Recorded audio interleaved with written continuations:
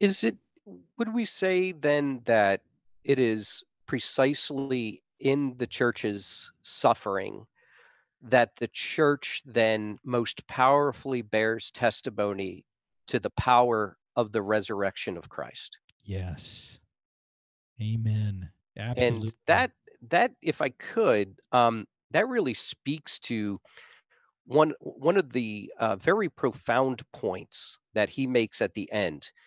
This is something that I thought was particularly profound. He says, "Only in the fellowship," this is at the end of the article, "only in the fellowship of Christ's sufferings will the church avoid the extremes of a quasi-theocratic utopianism Mhm. on the one hand, and a millennial escapism and narrowing of the gospel on the other."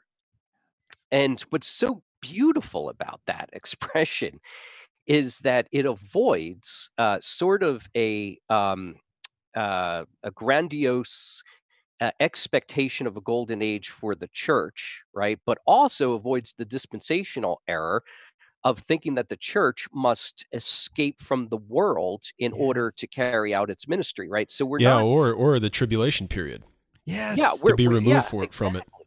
Exactly. So we're not looking for the Benedict option, right? And we're not looking to conquer culture either. I mean, we are looking to be faithful and to bear testimony and bear witness to the world of the glories of the resurrection of Christ precisely in and through our sufferings for Christ and in Christ.